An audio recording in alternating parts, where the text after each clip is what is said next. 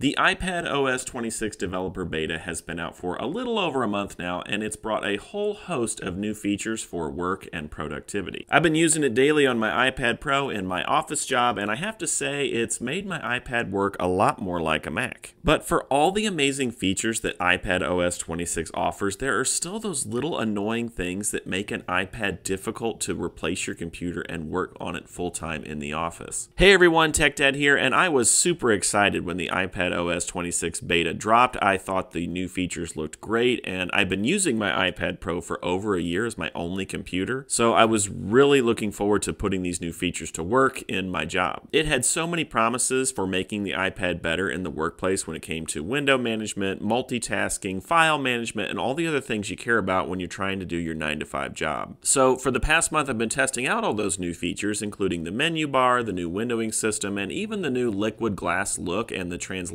look for your apps and widgets. And while I'm really impressed for the most part, a month of testing has left me a little bit frustrated. I'm still a little frustrated by the browser experience. I'm still frustrated by the menu bar half working and half not working. I'm frustrated by the preview app being a little buggy and a little wonky. And I'm frustrated by the things that Apple never fixed. For example, not being able to share your screen of the secondary display. That's a little bit frustrating since you've been able to connect to a secondary display for about 3 years now when they released Stage Manager. I would have thought they would have figured that out after 3 years. Which demonstrates that if you're going to use your iPad as your only computer, you're still going to make compromises in exchange for that tablet functionality and form factor. So in this video, I want to give you a full breakdown on my experience on using iPadOS 26 on my iPad Pro for the last month. I want to talk about the things that are great with this new operating system, and then I want to talk about the things that are still holding the iPad back from giving it a top-notch experience for work and productivity. All right, let's get into it. Oh, and by the way, this is not my normal recording area. If you've been watching my content a while, you've been noticing I've been jumping around. Well, I've been on vacation for a little bit, and I'm also in the process of moving. I'll be moving next week, so you'll see me in my new space soon. Okay, so first, let's talk about that menu bar, which was a great new addition in iPadOS 26. It's very similar to what you would use on a Mac. It just gives you a whole host of new options and controls that are quickly accessible and at your fingertips. And as long as you're using the Apple apps, I think it works great. The copy paste works great. I like using the menu bar to open new windows. That's quick and easy, especially when you're using the Files app or Safari. Where it starts to break down is where you're using the third-party apps. So obviously this is a beta, it's not fleshed out yet, and third-party apps probably haven't got a chance to program some things. And I'm hoping they get a chance to do that before the public beta launches. Because if you're trying to do this stuff at work, it's really frustrating when Outlook doesn't have those features and you need to use things like Outlook and Microsoft Word and all those other third-party apps. So for example, I was building a flyer in Pages the other day for work, and my supervisor sent an email saying she would like to add a specific sentence of text in the poster. So of course, I just wanted to copy and paste her text from the email into the poster in Pages. Well, when I use the menu bar to copy, that works fine. But when I select to paste and match style so that the fonts match and are appropriate and are the right size and all the things, doesn't work. It's just grayed out. So I have to use the old-fashioned function of going to share and then selecting copy and then selecting paste so that it pastes and match style. I mean, if we got the menu bar, I really want those things to work. And I think they will when we get past the beta. It might just take a few months for the third-party app developers to get a hold of it. However, when Stage Manager launched, sometimes it took years for things to get worked out. So I'm hoping that Microsoft doesn't drag their feet on this. Sometimes Microsoft just doesn't really care if their stuff works right on the iPad. And who could blame them? I'm sure that's not really their top priority. Also, the menu bar seems to work clunky when you connect a secondary display. So when I use my Apple Studio display, of course it works fine because all Apple stuff plays well together. But at work, I've got this old HP monitor, and so when I hook into that, the menu bar doesn't even appear. Usually you can just move your cursor up to the top of the screen and it'll come down. Well, it doesn't do that on this HP monitor for whatever reason. And so I noticed that in the past with Stage Manager and iPadOS 18, some monitors just worked a little clunkier than others. So I hope they get that worked out in the future as well. All right, so next I want to talk about the mobile browsers. So obviously at work, you have to get all kinds of things done in the browser. You've got to work with Google Docs. We work with Smartsheet in my office, which is a full browser app. You got to have that working in the browser. Sometimes we work with the Microsoft apps in the browser, especially when we're collaborating. So you have to have a good functioning browser. And for the most part, the browser works okay. Sometimes you need to hit refresh when things are working clunky or not loading right, especially in Google Docs or Google Sheets. But it seems like the swipe to go back back feature has returned. I thought they got rid of that or fixed that, but no, when I'm in Smartsheet and I swipe to the left on my trackpad to move the sheet to the left, it just goes back and causes everything to reload and mess up, and that's super annoying. Also, buttons can be hard to reach in the browser, and you don't have this problem on a computer. For example, in PowerPoint within Safari, if you're trying to pull up the notes for the slide, the button is covered up by the little rail that you use to actually go back to the home screen. So sometimes you activate Siri by mistake or close the window by mistake when you're trying to click that. Or sometimes the little edit toolbar shows up and it's in the way of buttons. And so I'm really frustrated by that. I wish we could just get to the buttons we need to get to in the browser. Another example, and this is not work related but gaming related. So when I go into D&D Beyond and I try to load the maps system, there should be a layout of specific buttons in the browser. And in Safari, it just doesn't load correctly and I can't scroll around correctly to get down to the buttons that I need to see. Now, something interesting that I found out is that if I download Microsoft's Edge browser, then everything seems to load just fine. And so it's a lot like computers where you got to play around with the different browser versions. You got to see which browser works best for which web application. For the most part, Safari still works the best, especially for Smartsheet and Google Sheets, but I have had to jump over to Microsoft Edge for a few other applications. And Google Chrome on iPad is an absolute joke. It's terrible, even for their Google apps. Don't use it. Okay, let's talk about that liquid glass feel and look. And so I do actually like the refreshed look of the liquid glass when you jump from app to app. Overall, it's pretty smooth, still a little buggy, but I think they'll work the bugs out overall for liquid glass. When it comes to the translucent look of the apps, I'm not sure how I feel about it. Honestly, when they launched iPadOS 18 and they had the feature where you could change the colors of your apps, I liked dark mode, but I didn't really like it when you could tint all the apps to one color. I started to not be able to tell the apps apart. And so making your apps clear just takes that one step further where I really can't tell the apps apart because they're all see-through. Same for the widgets. I really can't tell those apart either. For example, the Microsoft widgets when you're dealing with Excel and Word. I like to have the recent document widget, but I can't really tell apart the widgets because there's no color to them. But if you add color, you can see one's clearly green, that's Excel, one's blue, that's Word. That just makes it so much easier when there's color. So while it looks cool and creates a neat looking home screen, I'm not sure it's all that useful. Okay, next we can talk about the new windowing system, which is hands down my favorite part of the new iPadOS 26 features. You can control windows so much better now. It's much snappier, easier to put them in the positions that you want. You've got touch gestures to move them, or you've got the handy dandy little buttons in the top left corner where you've got the red, yellow, and green. And you can minimize or close or full screen those apps very quickly. And you can also press and hold and move them around in a lot of different ways. Now you can have unlimited windows open, which I really love, especially when you're dealing with like the Files app or Safari. A lot of times it's just handy to have lots and lots of those windows open. Now there are some people that are really unhappy because they removed the old windowing system such as slide over. That's gone now. And I have a video about that which explains that. And for me, I never really used that feature a whole lot, but I guess a lot of folks really did and now it's gone. So we'll see if Apple brings it back by the time they actually release the true iPadOS 26 in September, October timeframe. I think a lot of people are going to want that back. Okay, the last thing I want to talk about is the new filing system, and I think they have added some great things here, and it seems to work really well. So remember how I said I like colors to distinguish different things? Well, that's what they did for the Files app. Now you can color code your files and make them the colors that you want, and you can take it a step further and add symbols to them. So I've used this feature to really differentiate my files and tell them apart quickly and easily. That's a great idea. And you can take it a step further and add a file to the dock in the far right side, and I have my downloads folder there, and that is just great to quickly access those files. That's been a Mac feature for a while. I'm so glad they added that to iPad. So I'm really happy with how you can manage and organize your files. It's great, it's easy, and it just makes a lot of sense. I'm not sure if you have a whole lot of colors to choose from. I'd like to see it where you could actually get more colors added. I think right now there's like 5 or 6. But the symboling system really helps make up for that. You can use a whole host of different symbols. They've got lots to choose from. All right, so that's kind of my breakdown after using iPadOS 26 for 1 month. I'm still looking forward to when they clean this beta up and release the public beta in July. I think you're going to see some bugs disappear and you're going to see some things get cleaned up that we want. I still think we're going to be a little bit hindered by the mobile browser and not being able to share that secondary display. That's just such a big deal at work. I really wish they could fix that in the coming months. Let me know if you've tried it out. Let me know any questions you might have about iPadOS 26. I'm going to continue to release more content on that for the various iPad models. That's all I got for you. If you like this sort of content, please like and subscribe, and we'll see you next time.